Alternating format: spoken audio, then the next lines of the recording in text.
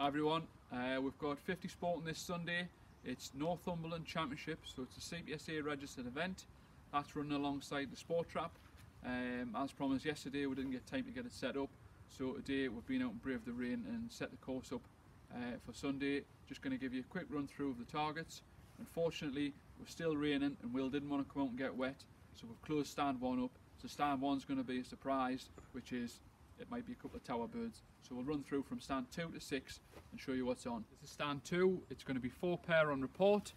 You're going to start with a looper coming from the trees, quite low, out curling away, and then over the trees, a very, very high looper, which is going to be just stalling.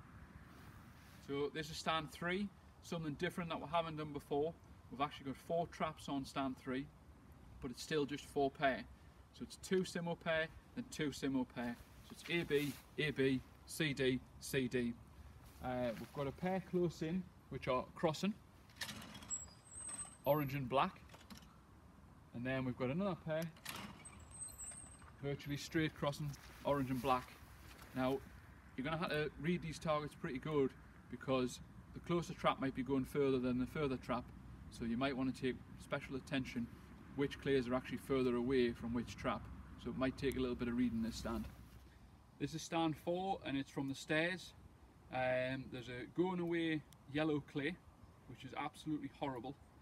It's really, really, really slow, and just as you want to pull the trigger, it dies on you and you'll end up shooting over the top, combined with quite a fast, pacey orange crosser coming in front of you. So it's 2 changes of speed. So this is the pair on report from the green stairs. Pull, bang. This is stand 5, pair of rabbits. One from the left, one from the right. The one from the left is a little bit distant, and it's very, very, very slow. And the one from the right is a lot closer and very fast. Pull, bang. This is the 6th and final stand. These are 5 simo pair. We've got a right to left looper, standard clay, and then we've got a left to right midi. Midi is quite high. I do kind of want to keep it that way, but it'll just depend on the wind. Okay, pull. 2 big changes in distance there. So that was a quick roundup of 5 of the 6 Sporting stands. Unfortunately, I didn't have stand 1 available, but you should see. You can shoot the stands in any order. So if stand 1's not to your liking, if it is a bit tougher, start stand 3, 4, whatever suits you. Entries are still available for the Sporting on the day. It's not squadded, so you just turn up, get your card, and away you go. There'll be referees in every stand waiting for you to turn up.